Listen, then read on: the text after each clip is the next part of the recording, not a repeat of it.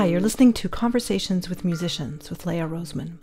My guest today is Gary Muszynski, a versatile percussionist and entrepreneur, and this conversation delves into his experiences playing samba in Brazil, his discovery and exploration of the handpan, and some of his work as an educator in both community music projects and as an innovator using music in the corporate world. We also talked about his beautiful album, Roots and Wings, Medicine Music, which won the Gold Medal Best of Show in the 2021 Global Music Awards and features 25 master musicians from 8 countries. Gary plays several contrasting instruments in different styles during the episode, and timestamps are included in the description. Like every episode, this is available both as a video and podcast wherever you listen to podcasts, and everything is linked in the description to my podcast website, leahroseman.com.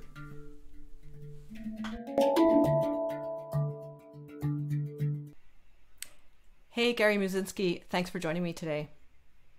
Hi, Leah. It's my pleasure being here, and thanks for reaching out. Yeah, I had wanted to talk to a handpan player, and of course, that's not all you do.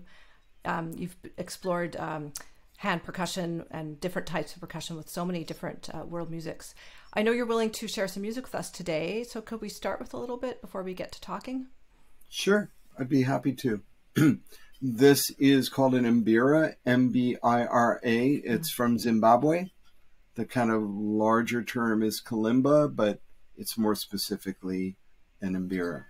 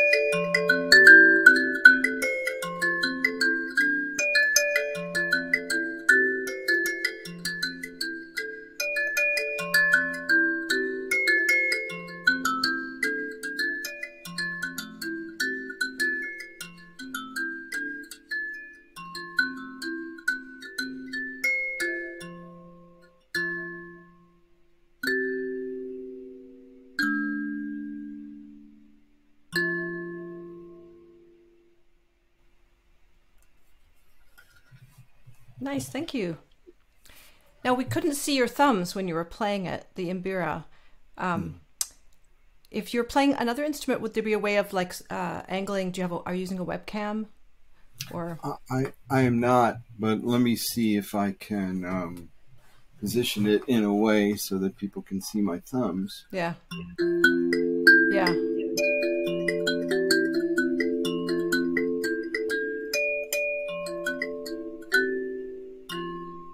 And it's really coming off the back of the wood. This is a very hard wood from Zimbabwe. I'm not sure specifically what kind of wood it is, but I tend to like to mic it from the back. Right. Yeah. And you have to develop calluses. I was going to say. If you're playing a lot. Yeah, I've tried a few times and it hurt. So. Yeah. And there are, softer diatonic or chromatic kalimbas from all over the world, right? And they're all different. They're different tonalities. This one is pentatonic. It's in D minor, I believe. So, I have a variety of them, and they're such a lovely instrument because they're so transportable. Yeah. You could take it out in nature quite easily, and it's very meditative. Mm-hmm. Yeah. Yeah, I mean, you've been involved in community music over the years, different projects, and it seems to me that's a very accessible instrument for people. Very much so. I've been involved in teaching. Probably my most important influences have been, excuse me, Babatunde Olatunji, the great Nigerian master drummer who brought African music to the U.S. in 1956. He was a student at Moorfield College, close personal friend of Martin Luther King's and of John Coltrane's. And he established the first Center for African Music and Culture up in Harlem. Mm-hmm. And I met Bob in 1985 in New York City at Sounds of Brazil, SOBs, in the Village. And he invited me to study with him. So I sought him out at the Omega Institute in Rhinebeck, New York, one summer. And I continued to study with him for several years. So that was my introduction to African music. And then David Darling was also someone I met at the Omega Institute, great cellist, also the founder of Music for People. And he had a beautiful way of creating community through music making, specifically around improvisation. Mm. Whereas Baba's approach and the African approach was more around holding a part down and building the percussive community or ensemble, and then having one lead drummer generally, or one lead dancer, right? So David's concept was more along the lines of jazz. And he's a great improviser, classically trained. I think he was the first cellist for Paul Winter's consort for many years. And we became friends at the Omega Institute, and he became a mentor of sorts. And then the third, two other important influences for me were the Samba schools of Rio. Yeah, I want to talk about that for sure. Yeah. Should we talk about it a little bit now, or? Sure. Actually, before we get into that, one thing that might be interesting for people to hear is the story I've heard you tell about when you were 5 years old. Yeah, that is a funny story. Yeah. Okay. Well, yeah, this really goes back to the beginning, and the context, I think, is much larger than music. It's how do you find your calling? How do you find the work that you're meant to do in this lifetime? That's an expression of your soul. And I found that when I was age 5. I grew up in a suburb of Cleveland, Ohio. My parents were immigrants from Poland. They were in hiding most of the war. They were hid by 2 Catholic families. My family's Jewish. A good part of my family was wiped out. I have my parents behind me here. And and I was, it was a hard upbringing. It was a lot of anxiety in the house. It was, they came with a lot of trauma, having been displaced and gone to different countries, including France and Italy and Uruguay, and finally got safe passage to the United States. So that's kind of the backdrop. So I was not a very happy camper as a kid. I look at a picture of me at age 4 and I look pretty depressed, pretty sad. And then I look at a picture of me at age 5 and I'm like elated. And the difference was music. So music found me at age 5. I went to a classroom assembly at Lomond Elementary School. And, it was grades kindergarten, K through 6th. And we were all sitting on the floor in the auditorium. It was a school assembly, chirping like little birds, excited because we didn't have to go to class. And the principal, Mr. Travis, came on the loudspeaker and said, "And now, kids, you're going to be exposed to something that probably you've never heard before and that could make a big impact on your lives." I have no idea why he had that insight into music, but the purple plush curtains parted, and all of a sudden there was this tall African-American man dressed in a dashiki, West African clothing, starting to solo on 4 conga drums. Solo, no other accompaniment. He was a good player, and he was playing guaguancó from Cuba. This was my first introduction to African-based music, to Afro-Cuban music, and it totally possessed me. I was a shy kid, but I got up and I started dancing in front of the whole school. And what do you think the first reaction was from the kids? They would have laughed. Exactly. They were laughing, they were pointing, they were making fun of me. And I had no self-consciousness at all. I was just swept away by the power of this incredible groove and the melodic nature of the rhythm, because there were 4 different tones, right? And if that was not enough for our little sensitive nervous systems to absorb, for some reason they added a strobe on stage, so his actions were stopped down. This was like an early psychedelic experience, right? The music, the lighting, just the vibe. And so I got up and started dancing. The kids started making fun of me. But I noticed something. I persevered.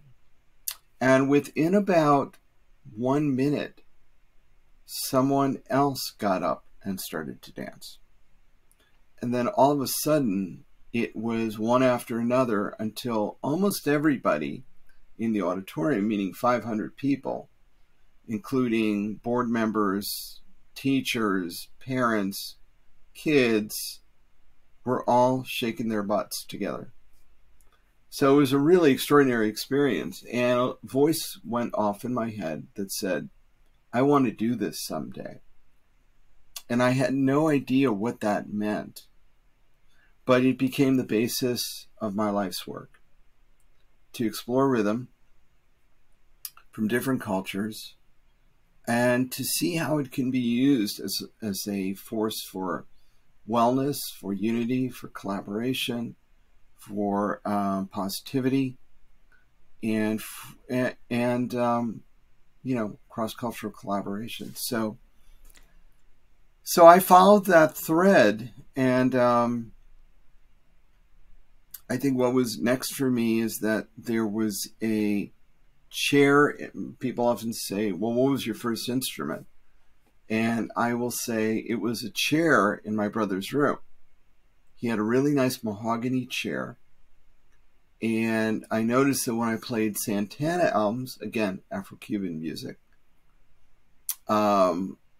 I could reproduce those conga parts on the chair. Mm-hmm. So my first instrument for a year, I played the chair.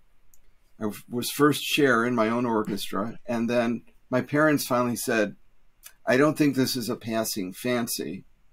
I think we need to buy him some drums.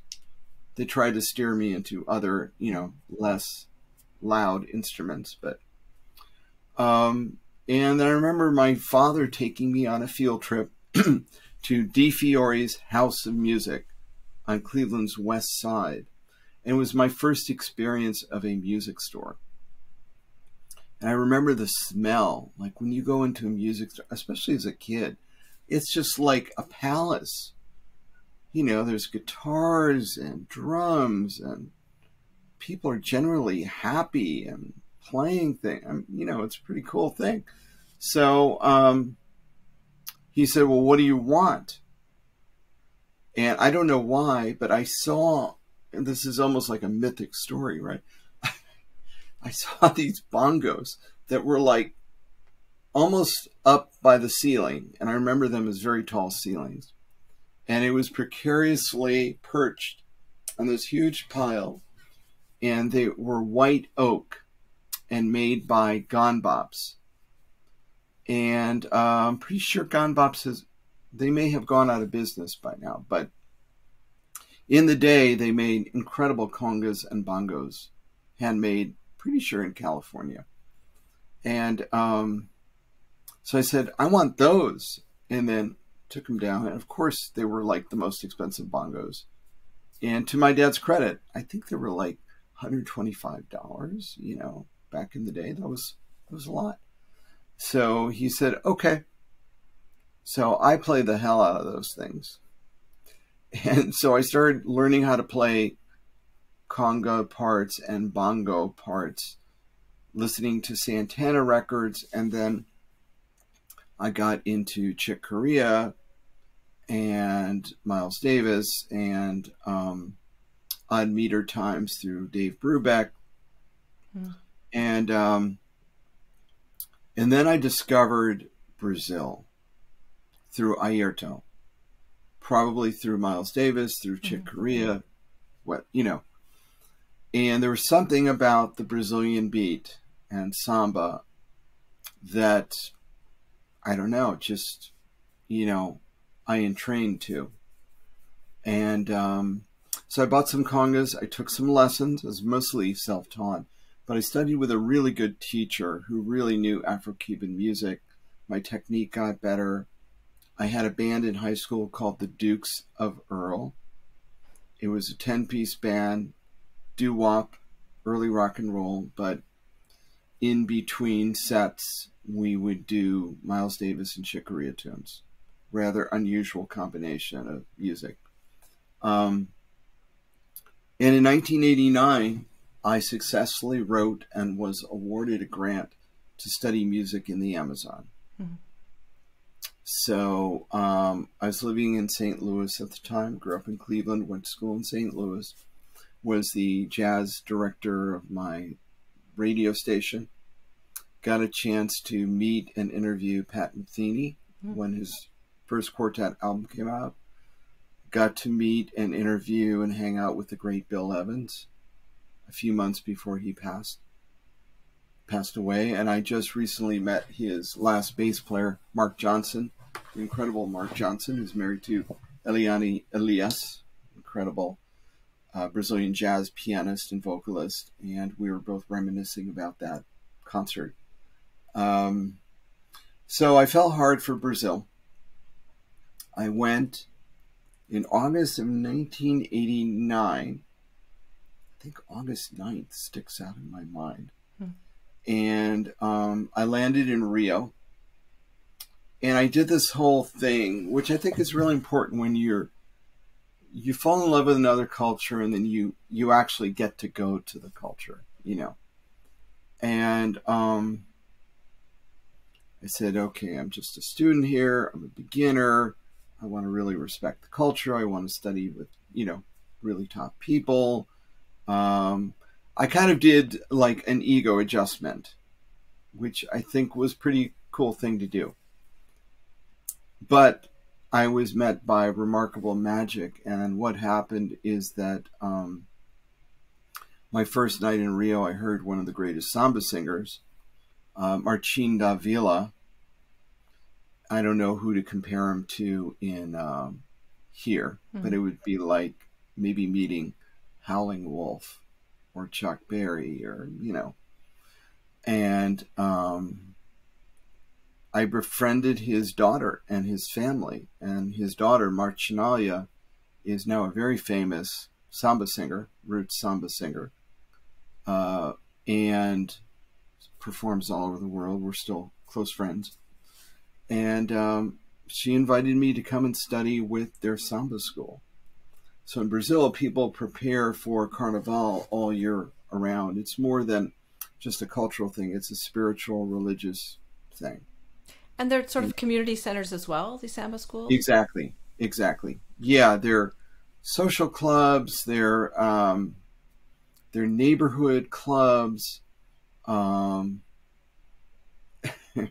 They're oftentimes funded by drugs and, you know, gangs, you know, where someone will be their patron. Yeah. And it's really mostly for the Black people of Brazil, the poor people from the favelas, from the slums.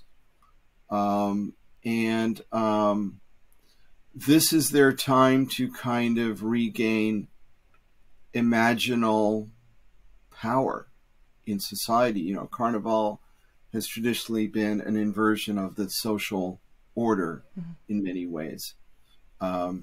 In Roman times, the Saturnalia festival, all the way up through, you know, how it's been reclaimed in various African diaspora communities. So I mean, talk about an introduction to samba. You know, I like, you know, met the king of samba and my first night in Brazil, but I've had continual experiences like that in Brazil. I feel more at home there than I do in the U.S.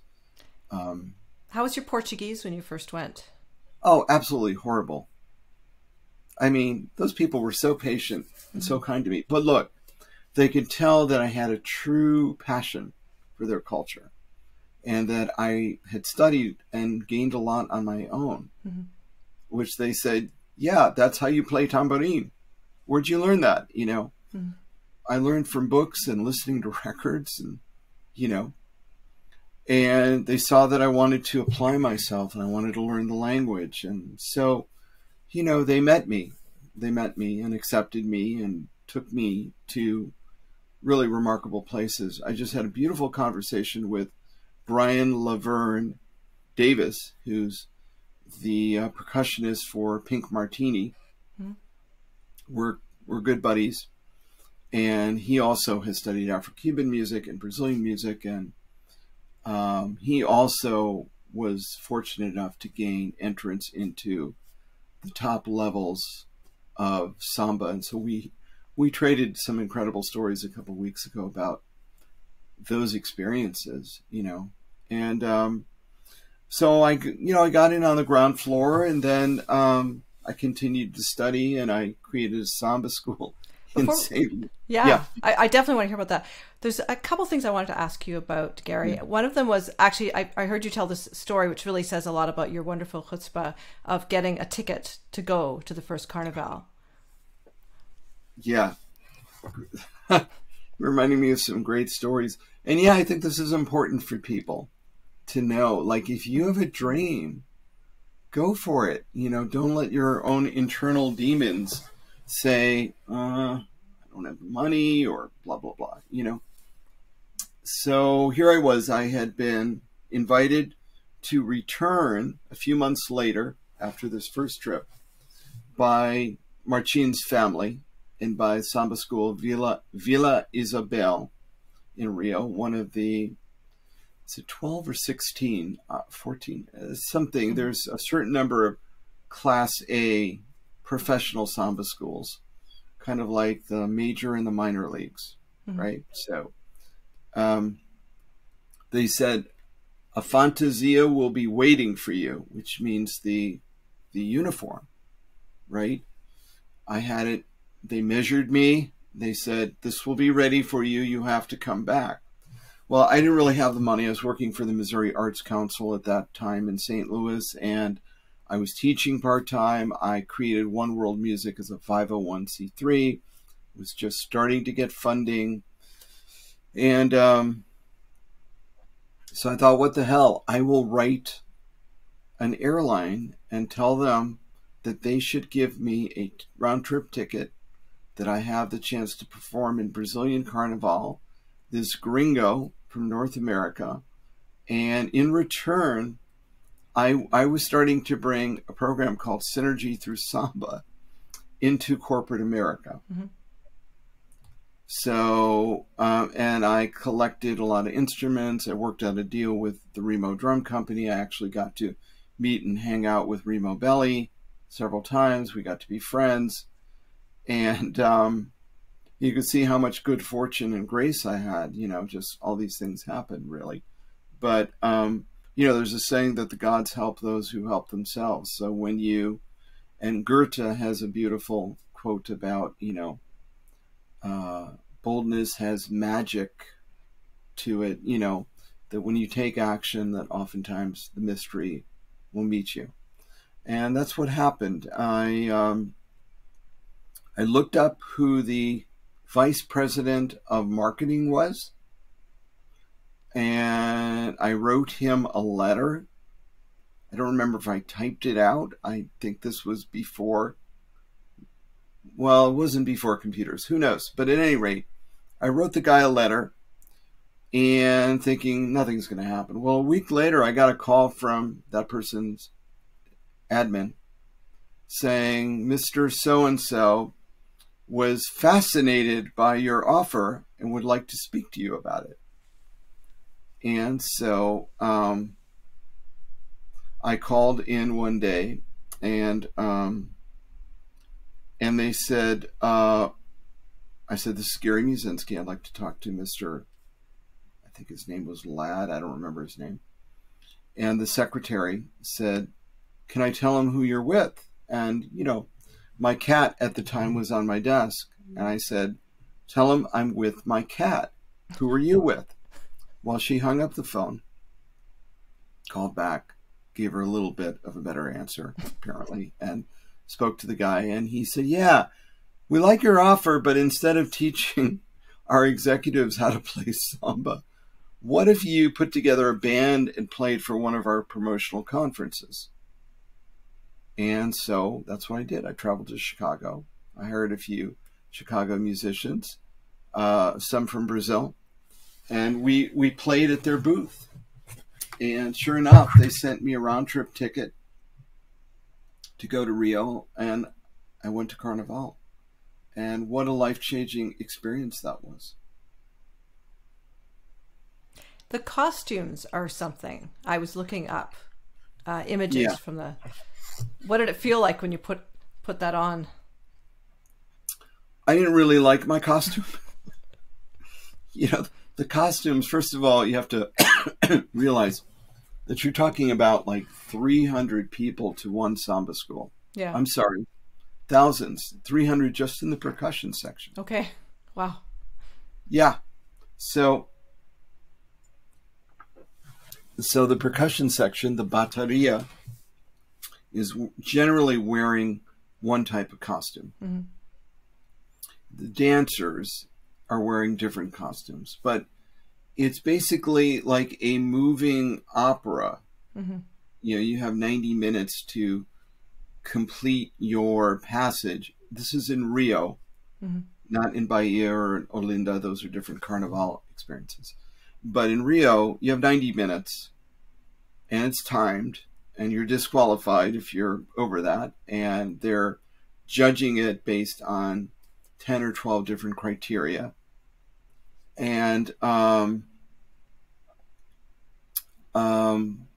the different costumes tell part of a story. So there's a song called an enredo, which is like a theme samba. It's a story, and it might be about the state of the Amazon, or it might be on the 200th anniversary of slavery, or it might be on the infiltration of big oil in Brazil, whatever. It's oftentimes a political theme, not always, but oftentimes. And then the different sections are maybe relating to one line or one lyric. So they're bringing that alive. So the year that I was dancing with the parading with the Samba school, there was a line about the bandeirantes, the not exactly soldiers, but something like that, close to the border near the Amazon in the northeast of Brazil. And so we were dressed like bandeirantes, and we had funny little hats, and we were carrying fake rifles. Oh, wow. So you can imagine that when you're arriving to set up for Brazilian Carnival in Rio, you're mostly either walking or you're taking buses, or if you're wealthy enough, you're taking a taxi. But a lot of people are going through the metro. So there are people from all these different Samba schools crowded together on the metro. So you've got feathers in your face, and we're holding a bundle of rifles, and you emerge from the main metro area in Rio, where the judging takes place, the parading. You emerge out of the ground and you see thousands of people in amazing costumes. And the music, at least the year I was there, that was playing, what would you imagine would be playing over the loudspeaker to kind of welcome people? No idea. Strauss waltzes. Right? So it's very otherworldly, So it's a real, and it can be dangerous. There were a couple times when it felt like I was going to get crushed by a crowd. So, but I guess I just did one Brazilian Carnival in Rio, one in Bahia. I was supposed to do another one in Olinda, Recife, north of the state of Bahia, for a different kind of music, which is maracatu, a more mixture of Afro and Indian. But when I was in Salvador, Bahia, 1994, I believe, I got an offer. The head of Olodum, the great African bloc, another parading troupe, but more based on Afro-Brazilian music and Bahian music, different than Rio Samba. He invited me to parade with Olodum in 1994 and I was the only white man in a sea of 300 men in the percussion section. So it was a huge honor, Neguinho do Samba, who, met Paul Simon, and of course Paul Simon brought Olodum into his album Rhythm of the Saints, and went on tour with Paul Simon, kind of put them on the map. Interestingly enough, maybe I look a tiny bit like Paul Simon, but when I was in Brazil, a lot of people thought I was Paul Simon. I said, I would love to have his budget, but I'm sorry, I'm not Paul Simon.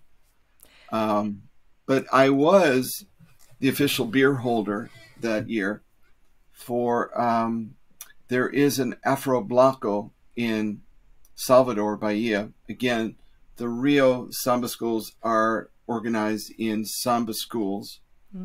In Bahia, they're called the Afro Blancos, and they're also very large contingents of percussion and dancers, and these things called trio electricos, which are huge flatbed trucks that move slowly through the street with thousands of people singing and dancing behind them.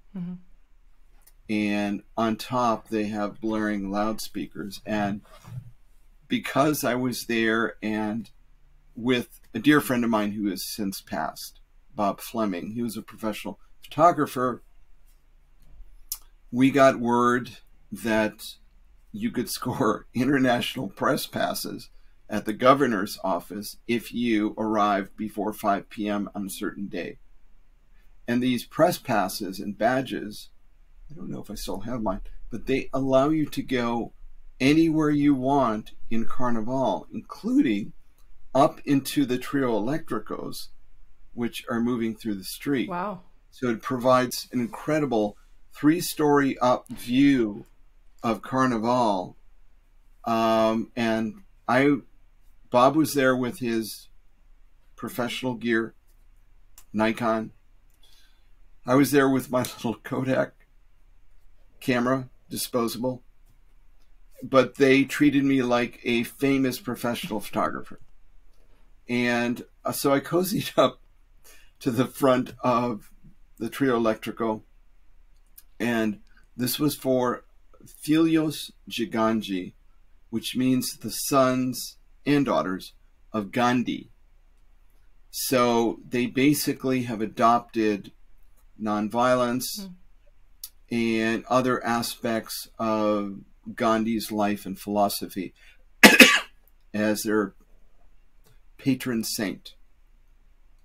So all of these people are dressed in turbans, and they're playing afoxé rhythms, a type of Afro-Brazilian rhythm that you hear in Bahia a lot.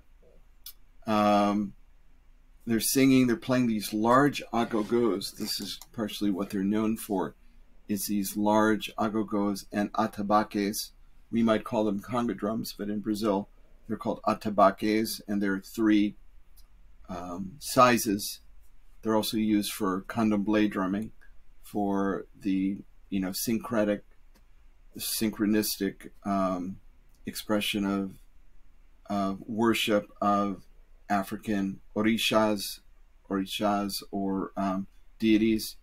So you find this in Cuba, you find this in New Orleans through voodoo, you find this in Brazil. So it's a fascinating experience. And Gandhi Jr., he really looks like Mahatma Gandhi's, where, he's bald. He looks like he could be from India, although Gandhi was from South Africa. But, and he wanted me to hold his beer. So I was official beer holder, and every once in a while he would say, "Onde minha cerveja," which means, "Where's my beer?"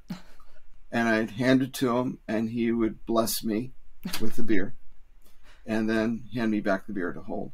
So it was a rather entertaining cultural experience, and so that was my time in Bahia.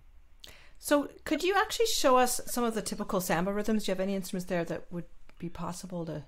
Let's see. What can I use for samba? Sure. Yeah. Let me grab a couple things. Sure. Thanks. Yeah. So there's a lot of different kinds of samba, and but there are certain common elements to samba, and there are certain instruments used for samba. There's a very low, deep drum called the surdo, cylindrical shaped drum. A samba is really a mixture of a military march from Portugal, so Western, measured 1-2. It's in 2-4. But unlike a march, like a Sousa march, samba is inverted in that the strong beat occurs on the second beat, not the first. A march is about marshaling people, sending them to war, or showing off military strength. Samba floats because I wanted to ask you about some of the micro grooves. They're sort of unique, that it's not quite a straight, that the subdivisions aren't exactly. That's true. That's very true. And and that's what makes it swing. Mm-hmm. And that's what makes it also hard to really understand the Brazilian groove. Because if you look at the way it's written and you play it as a strength 16th note, it loses its flavor, its swing. So, for example, the agogô. So, in African music, the bell is very important. Mm-hmm. You know, the bell kind of sets. It's the clave, if you will. It's the which means key in Spanish and Portuguese. So in samba, there could be different bell parts.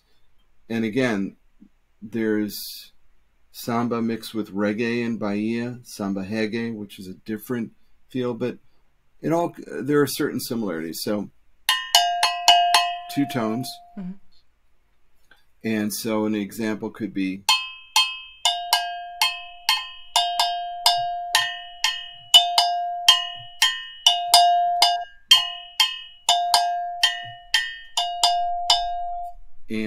but you can, unlike the African bell or the Latin bell, the beauty of the Brazilian double bell is you can click these 2 parts together, so you can get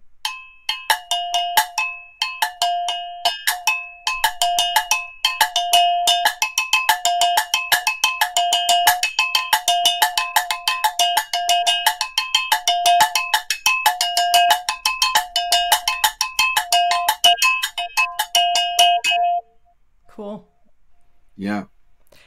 For those listeners who aren't watching the video, if we could just describe the way the bells are attached, they're sort of fused together, and it's sort of flexible. They're all part of the same piece of metal. Yeah. And you know, there's just a high bell and a low bell, basically. Yeah. Thank you. Yeah. So that's one instrument, and you know, so for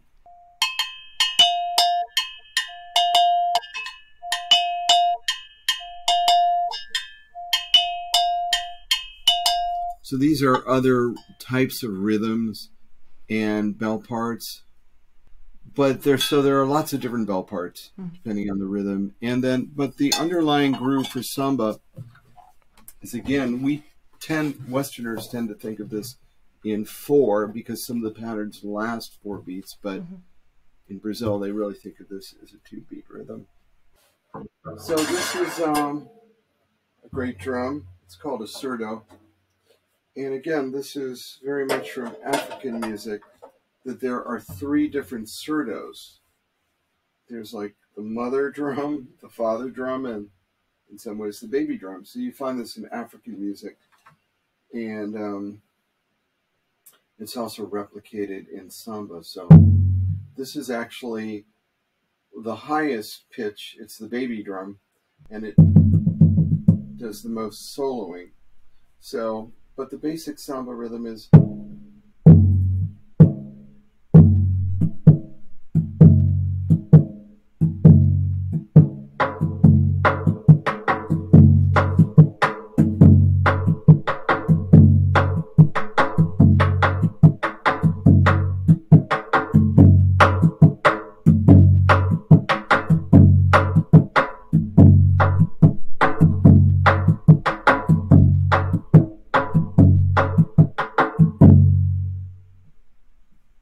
Great, thank you.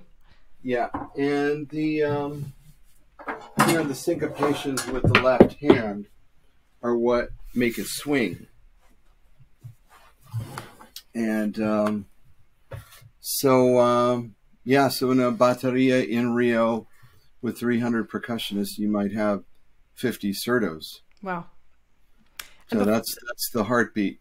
Yeah. Before we leave this whole Samba parade topic, which is fascinating, so you mentioned each school has 90 minutes and there might be 15 of the Class A schools going past. So the judges are judging for an entire day practically. Yeah. Yeah, well, Carnaval pretty much lasts a whole week. Yeah. And I told you I was supposed to go to Recife, to Olinda, to hear the maracatu, different rhythm. Different types of instruments. Yes, they have an agogô, but it's a different type. And yes, they have 3 low drums, but They're different than the surdo.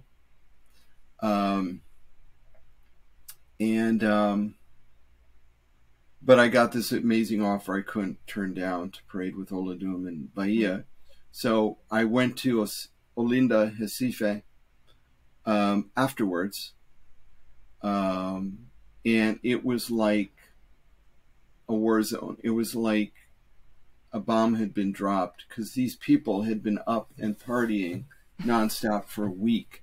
So like after Carnaval, nothing was happening. It was quiet. You didn't really see people. They were all catching up on their sleep, or they had colds or flus, or, so yeah, it goes on for at least a week. And in some ways, the month preceding, the rehearsals intensify, So. Wow. And then you started the Samba school in the Midwest, one of the first Samba schools in the States, from what I understand. Right.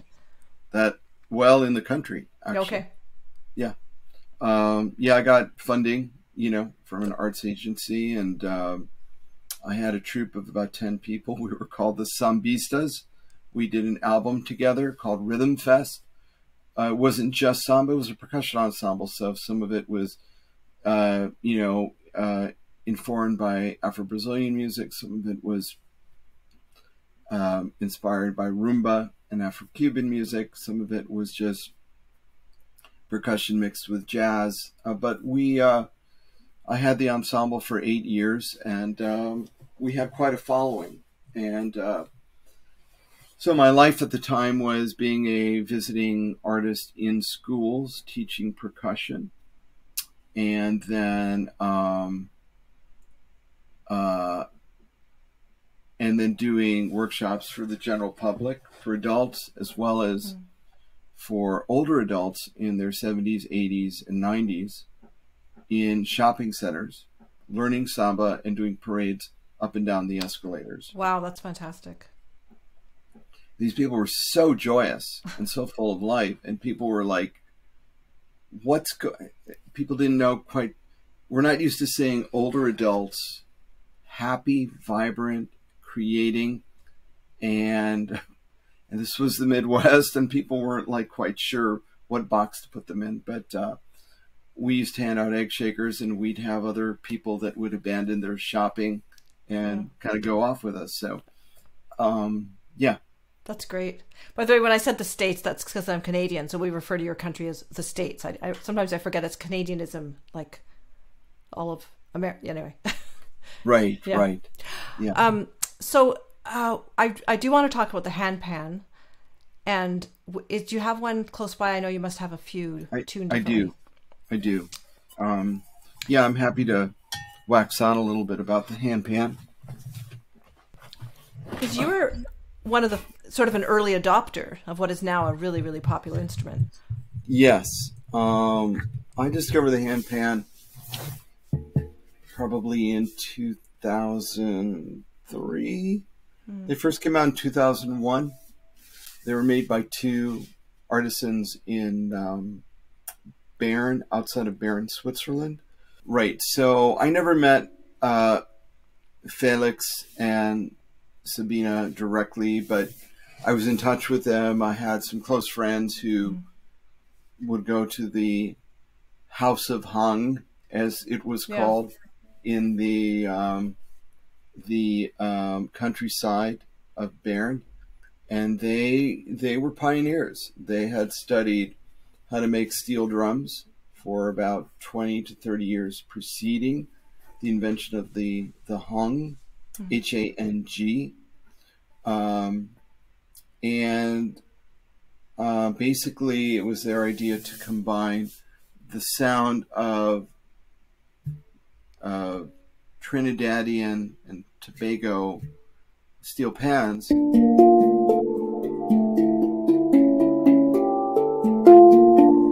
these tonal centers, along with the sound of an Indonesian gong.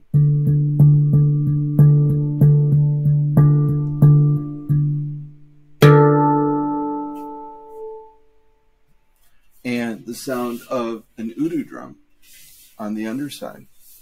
And so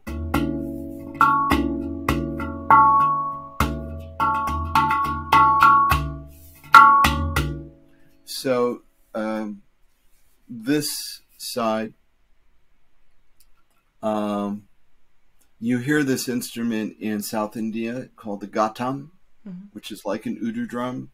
In Nigeria, it's referred to as an udu drum. It used to be used for carrying water or liquids. It's a ceramic pot. And you can purchase it. I have an udu drum. I can play it later. But so what an incredible idea to bring these three different sounds together to create a new acoustic hybrid instrument. And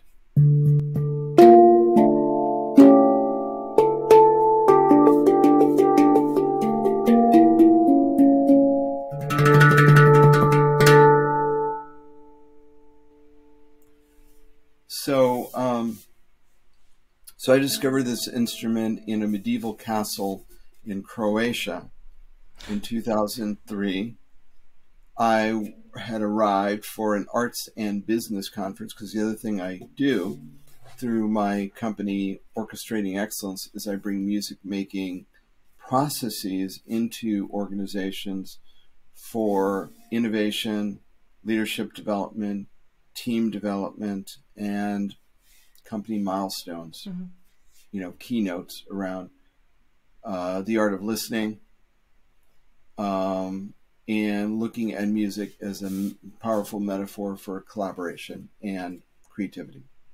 So I was there for an arts and business conference, and when I walked into the entrance of this medieval castle from the 13th century, I heard three different handpans playing. And I thought I had gone to heaven or something, It was just so incredible. And so I approached one of the members. He's become a really close friend, Jason Sampson. Jason, if you listen to this program, we should get you on here to be interviewed. But he's a great percussionist, composer, great handpan player, and has become a really dear friend. He lives in Den Haag and the Netherlands. Okay. Yeah. So, him and Mark Van Roon and one other person were playing handpan, and it was like, holy crap, beam me up. So the next summer I went to study vocal improvisation with Bobby McFerrin at the Omega Institute. And I look, and outside the dining hall, there are like 25 handpans in the lawn. Different modes, different tunings. And at that time, they had a North American distributor for the hung. Hung, by the way, means hand or side of the mountain in the Bernese dialect of Swiss German. Okay. And I said, oh my God, I would like a family of three. I was really influenced by what I heard in Croatia. And I wanted to replicate that. So I got three of them. I think each one cost me $500. Those original ones are now worth $8,000 and more, because they're not made anymore and they're collector's items, right? So who knew there would be a hung bubble? Any rate, so I purchased three, and I started falling in love with the handpan. Now it's called handpan or pantam. Two appropriate words for this instrument. I like handpan. That's what I call it. Sometimes people say, oh, you play a hung or hang. Well, not really. That was a very specific instrument made by Pan Art from Switzerland. And in about 2013, they decided to not make it anymore. They were pissed at other people making them, and they didn't have a strong international copyright on their IP. And it was impossible to get them. And there was a growing worldwide demand. So, of course, it took people a while to figure out how to make them well. And, but there are probably about 20 really good makers around the world now. And this one was made by Josh Rivera in North Carolina. Veritas Sound. It's a really nice one. He customized this to my specifications because I originally had an 8-note hung with the scale D harmonic minor, and I've written some songs with it that I wanted to replicate again. So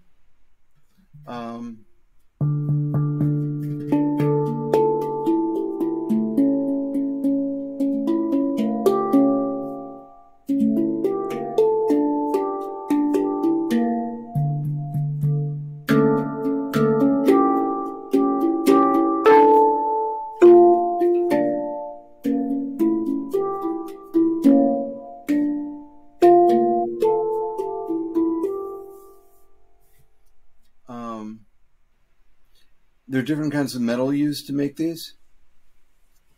The one I like the best right now is called nitrided steel. It's heated at a very high level. It's a very it's a heavier and harder metal. So it stays in tune longer, and I like the overtones. This particular one is my first stainless steel handpan. It's a softer metal. It has a longer sustain.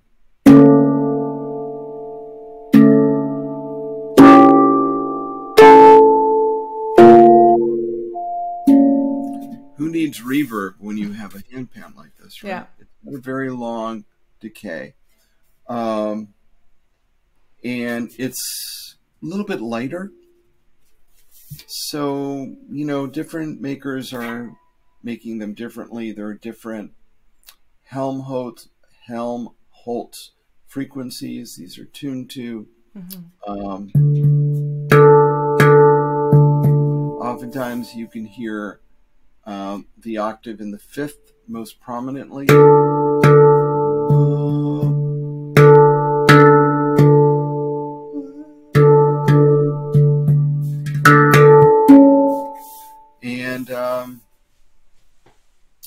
And then the third type of steel is called amber steel.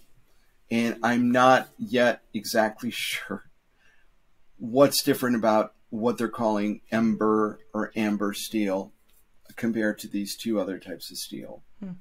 And there's so much variance now in the handpan world of type of material, the circumference, the thickness, whether people are hand making the pans, you know, from form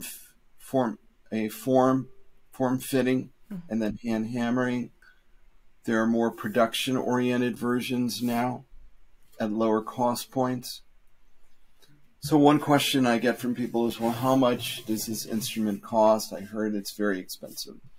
I'd say $1,200 is about the entry level for a decent handpan to about $2,500. There are ones that are $2,500 to $8,000. So if you wanted 16, 17, 20 notes, if you wanted full chromaticism, if you wanted additional notes on the bottom, these are extremely hard and time-consuming things. Yeah. Right. So that's where the price starts to go up. And so basically when people say, well, I really want a handpan, what maker should I buy one from? What scale? How much should I spend? How do I know if it's a good one? So these are complex questions, but generally, I do offer a consulting service for 90 minutes, basically, just to get. It could be in person if they're in the Bay Area. Otherwise, I do it on Zoom. But it's basic orientation on what you should look for, different scales, different manufacturing techniques. I mean, here I have 3 or 4 different kinds. So I can show people, if you If you like the feeling and sound of stainless steel, this is what it's like. If you want nitrated, this is what it's like. This is what a C sharp minor pentatonic sounds like. This is what a D minor, D harmonic minor sounds like. This is what a B minor. This is what an E major, you know. So there are a lot of decisions to be made, but it's better just to kind of dive in and get started. But I tell people, when you hear a particular scale, if it moves you emotionally, if there's something, like there's something about this D harmonic minor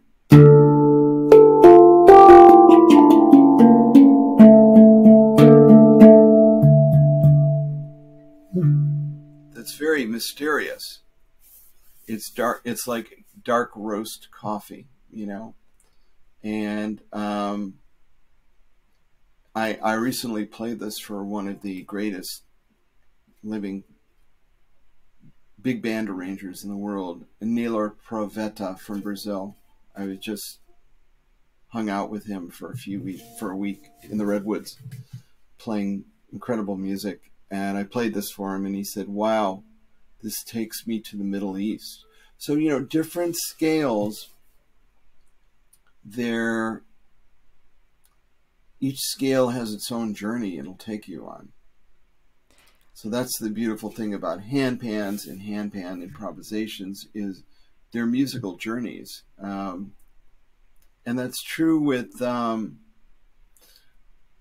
any scales, but modes and pentatonic scales. I got an interesting discussion with a very talented Western classical trained musician on the virtues of chromaticism versus the handpan. And of course, you can get chromatic handpans now. But I said, well, you know, most of the world's folk music is pentatonic. So why do you think that chromaticism should be higher and mightier? I think it depends on the emotional truth conveyed and the resonance with a particular scale, rather than how many notes you can play. And I said, you know, if you look at kind of blue or modal jazz, you know, I don't think John Coltrane and Miles Davis felt too constrained by the constraints they imposed, because it opened other doors to being able to solo. And Stephen Nachmanovich, who wrote two beautiful books, and actually, didn't you? Yes, he was featured on this podcast, which is great. Yeah. So he has a seminal book called "The Art of Improvisation in Music and Life," and also his latest one is called "As Is," I believe. No, the Art of is his second most recent book. His first one is called Free Play. Oh, Free Play. Yeah, and it's actually because of Stephen, I actually bought a handpan, because he talked about how it's good to play an instrument that's like that you're a beginner on for improvisation. And as a violinist, I was really attracted to the idea of a percussion instrument that was also melodic, and having a limitation of notes is actually helpful to me as an improviser. Exactly.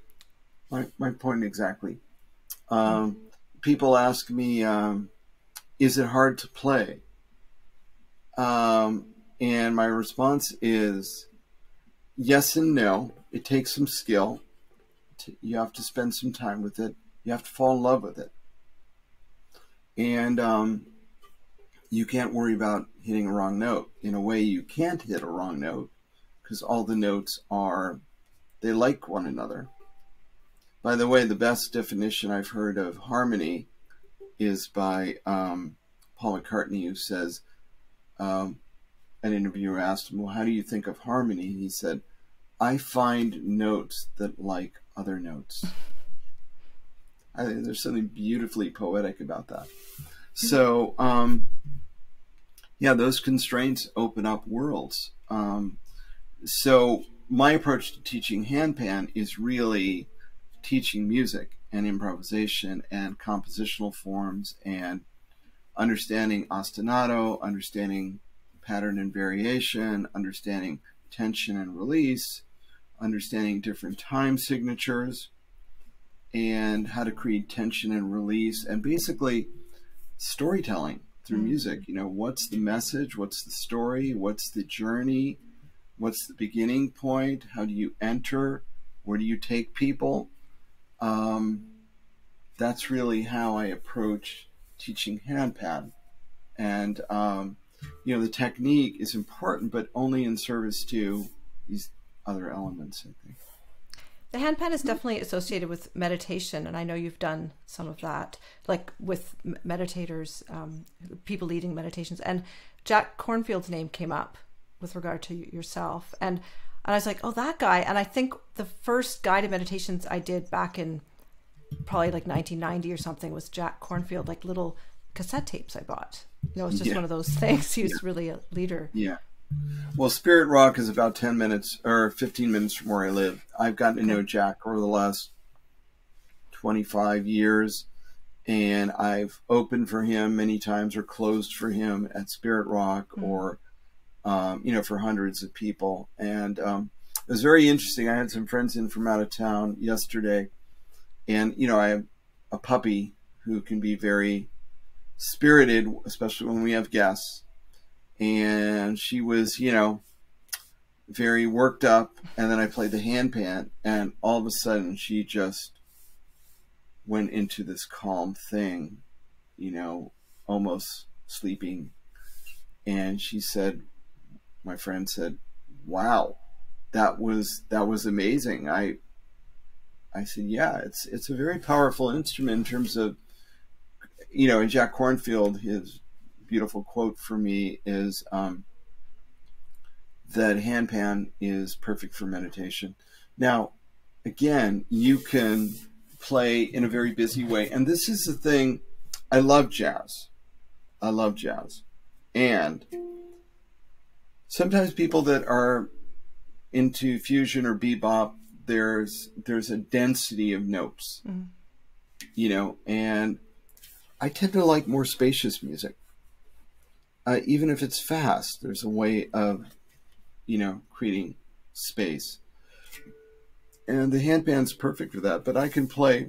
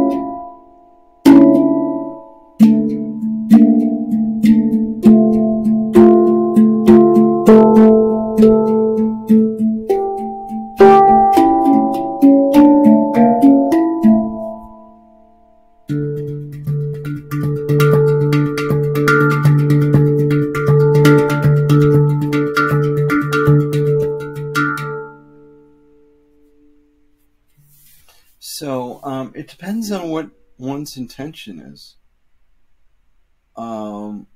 Usually in a jazz piece, your intention is not necessarily to induce trance. If you listen to certain players like, I mean, certainly John Coltrane, but he always had a spiritual element to his music. If you listen to Abdul Ibrahim from South Africa, I've had the honor of hearing him live 2 or 3 times. I've always been struck by there's some quality that is so deep. It's not about the virtuosity. It's really about emotional truth or being touched on a very profound level. And it's an energetic quality. So that's really what I try and do with my music, and that kind of brings us to my current album, Roots and Wings. It's subtitled Medicine Music, And as influences, I cite Yo-Yo Ma's Silk Road Project and Bobby McFerrin's Medicine Man album. I've known Bobby for 30 years, and I've had the honor to jam with him a few times. And I'm also hoping that he'll show up at our Freight and Salvage show on November 17th, because I'm bringing in one of his very favorite singers from India, Varijashree Venugopal, who has collaborated with Bobby. And so there's a chance Bobby might show up, since he lives locally now. But yeah, I've always been drawn by some of Bobby's music in terms of chant and holding something for a long time. So you find this in African music, you find it in Moroccan music, you find it in, to some extent, Indian classical music, because the intention in some ways is to settle the nervous system. In people like Terry Riley or Philip Glass, in quote-unquote the minimalist school, you often have pieces that are long-form ostinatos with other pieces that change slowly over time.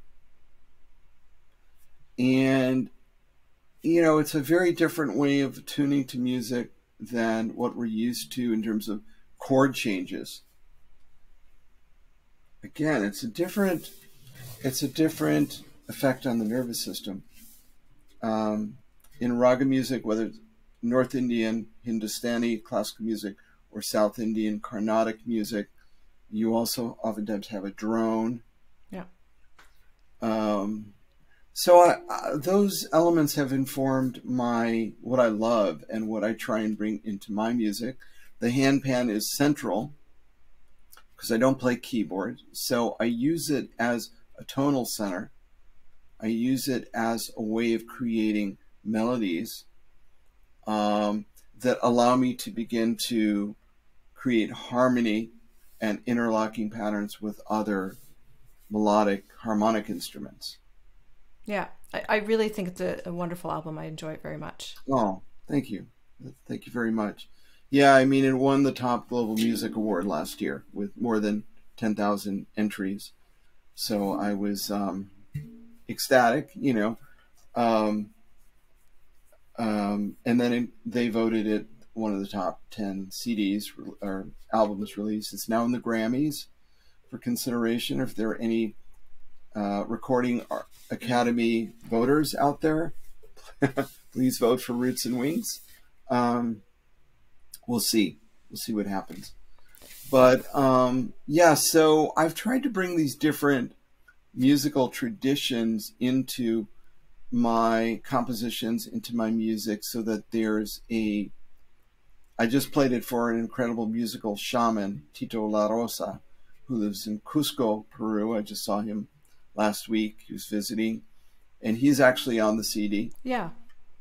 And he invited you to Peru a few years ago, right? To do some teaching? Right. Yeah. I went to Peru to perform with him in Lima. Mm-hmm. And then I went to Cusco. He wasn't living in Cusco at the time. I had to see Machu Picchu, and, you know, what an incredible culture. I mean, the way they've developed the flute there, all of the different Indian flutes, and he's a master at that. So in between the longer pieces of music on the CD, you have these incredible, I call them moments of sonic sorbet. They're really they're intended to kind of clear the oral palate, if you will. So rather than dance a lot of different instruments, just this purity of tone. So we have Tito on the quena flute from Peru. Beautiful solo he recorded here in Marin County when he was here. And one of the great oud players in the world, Yair Dalal, I think it'd be great for you to interview Yair and Tito. Yeah.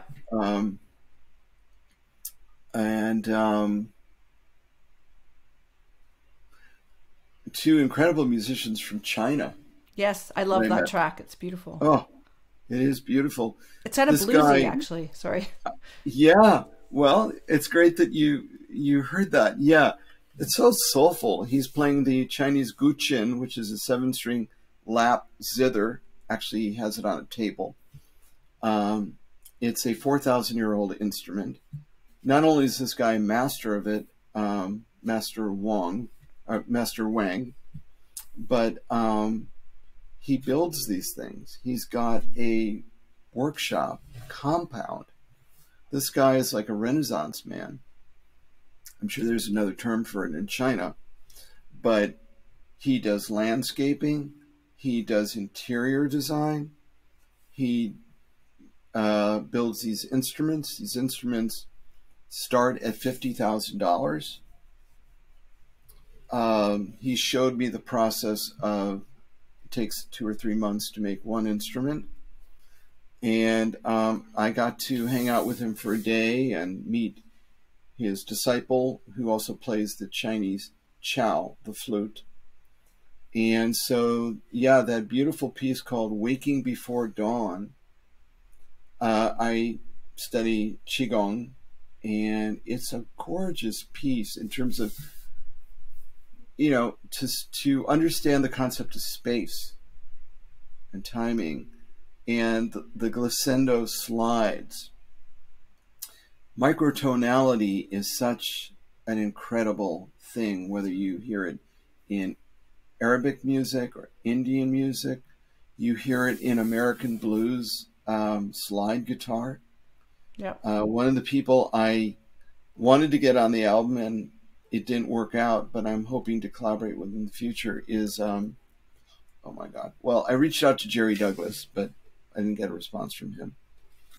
But I also reached out to Roosevelt Collier, who's in a group called Bocante, which is started by Michael League from Snarky Puppy. And when this guy goes into his slide laptop playing, he can make it sound like Aretha singing gospel. I mean, so on the album you'll hear a lot, and that's why I love cello too. It's a fretless instrument. Hearing someone attuned to not just not tempered scale, but to have the whole continuum of sound available. And that's the extraordinary thing about Varijashree Venugopal, one of the great rising singers in the world, why Bobby McFerrin loves her. Victor Wooten, I just got a beautiful quote from Victor about Vari. Anat Cohen, John McLaughlin, all these people are head over heels in love with what she can do as an artist. Yeah, she's great. So I'm over the moon thrilled that she's coming to my show on November 17th. She's going to be our international guest artist. And my vision for Roots and Wings and One World Music is to do an annual showcase that brings the best of Bay Area musicians or California-based musicians. They're incredible people I know in LA, with the best global music folks in the world. And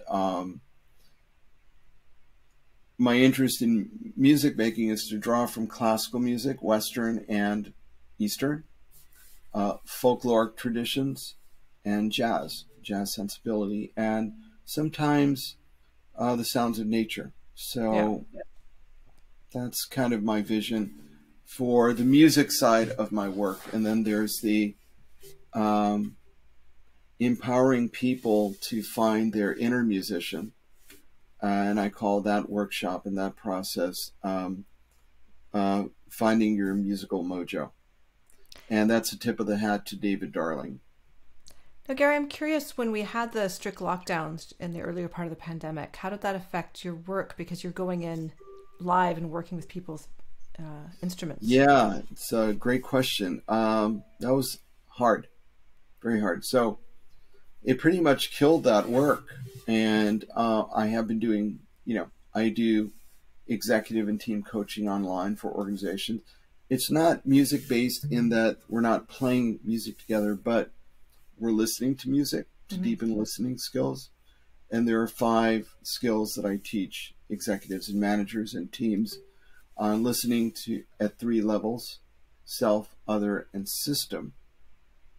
And listening at a systemic level, we train as musicians to do that. We listen to the room. We listen to the music that's emerging as an ensemble. And we ask, how can I further that story? Rather than, what's the next flashy thing I can play to show how cool I am? Right? So it's a different way of listening. And then there's synchronizing around a shared beat, or in organizational terms, around a shared purpose. I call that synchronization. And then there's orchestration, which is an act of directive leadership. There's collaboration, which is more about facilitating and coaching, which is a very different way of leading than being an orchestrator. And then lastly, improvisation. How do you shift in the moment? How do you read a room? How do you attune to more subtle voices? And it's really about emergence rather than planning and predictability. And this is something that Stephen, has spent a lot of time giving voice to in his writing. It's cool that you were able to pivot and be able to do that stuff online without that. That's good, because you thought so deeply for so long about those issues that you're able to do that. Yeah, it's not as fun. It's not as fun as showing up with anywhere from 15 to several thousand drums. I have them warehoused. Wow. Yeah. And orchestrating something that goes from cacophony to cohesion in 2 to 4 hours with a very high level of somatic learning about issues that are directly resonant and relevant to the workplace. So, we were just talking about community music in the sense of your corporate life, and that playing music is actually better than just listening. To be active is so important. And you had mentioned the school drumming program you had done. It started in 1987. I think before you started the Samba school. If you wanted to speak to that, or we could go somewhere else with this. I could speak to that a little bit. In 1987, when I started One World Music, I got a grant to start bringing music and drumming into mostly inner city schools, but also to some white, affluent suburban schools in St. Louis. And my idea was to bring those 2 groups together for joint performances. So I teach them the same kinds of things. A lot of it was derived from my teacher at the time, Babatunde Olatunji. So here is this white Jewish guy with a Polish last name in St. Louis teaching African-based music to these kids. And when I brought Babatunde in at the end of the year, I got more grant money, and I raised money, and was responsible for an $18,000 budget. And it was my concert. And I actually produced 7 different events in 7 days.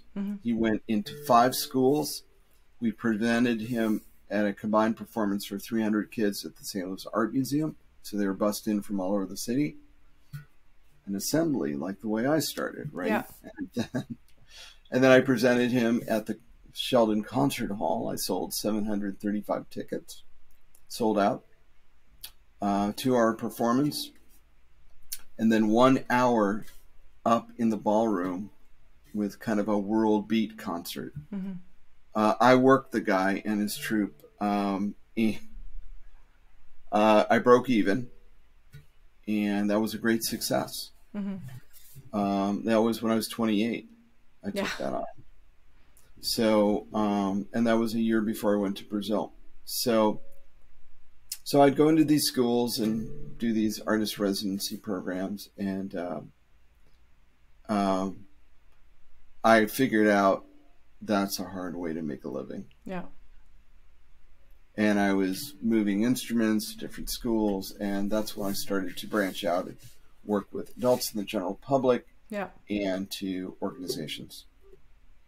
Yeah, something that's been coming up in this series more and more is just how people are actually making a living, because it's not always what people outside the music world think. And what is a musician? You know, is it if you're a professional musician, is it that you're earning most of your living from music? Certainly not. I don't think.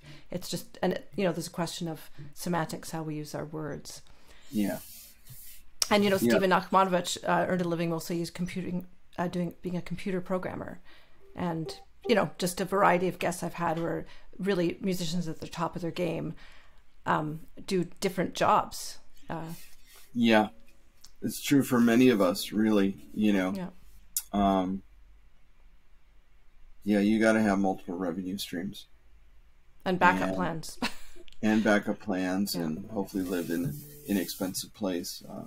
The San Francisco Bay Area is not one of those, but a lot of people are leaving to find, you know, less expensive places to play. Yeah. I do believe that music and the arts will continue to be an important voice in these huge transitions we're going through. But they're still kind of marginalized in American life unless you are Sting, or unless you know, there's a very small range of musicians that just really have been able to be commercially successful. But even great jazz musicians have to tour a lot. You know, they don't necessarily. I think of Joe Lovano or Charles Lloyd. I mean, those guys are just road warriors. So let me play a piece. Let me improvise a piece. Wonderful. Yeah, and for your listeners, I'd say, maybe I don't need to say this, but what I sometimes try and do in my improvisations is explore particular motif or theme or rhythm and kind of expand there. I mean, sometimes when I orient students about how to listen to music, I can say, well, think about it in painting. You can you can look at representational reality. Then you can move to impressionism. And then you can move to expressionism, which is more about color and feeling. And then you can look at Rothko. You know, if your mindset's just about representational reality, then you can look at Rothko and dismiss him as, you know, what's this guy trying to do? I could do that. But, and same thing with John Coltrane. If you're trying to listen for Duke Ellington and you're listening to later Coltrane, it might still not be your thing, and that's cool. But as soon as you listen for color and texture, it opens up new worlds. So, yeah. Well said. So I'll just play the scale.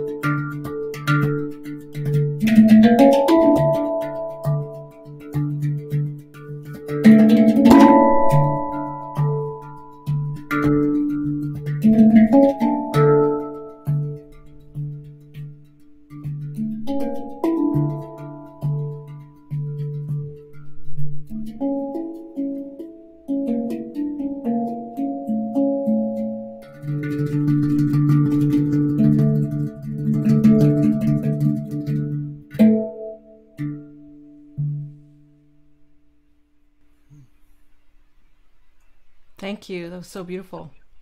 Thank you. It was wonderful getting this chance to hear your stories today. It was really inspiring and fascinating. So thank you. Thank you. What struck you? I learned quite a lot about the Samba culture that I had no idea. And I don't know, it's always interesting, because I do a lot of research before I speak to someone. So you have a certain impression of someone in their life and their career, but it's not the same as actually getting a chance to sit down and talk with them. Well, thank you for doing this podcast and for all of the incredible research you do. The questions you ask are so intelligent and insightful, and it's a breath of fresh air. Thank you. My life is so enriched by getting to know these incredibly inspiring creative guests and their perspectives on their lives in music. Please follow this podcast and sign up for my podcast newsletter to get sneak peeks for upcoming guests and find out about newly published transcripts.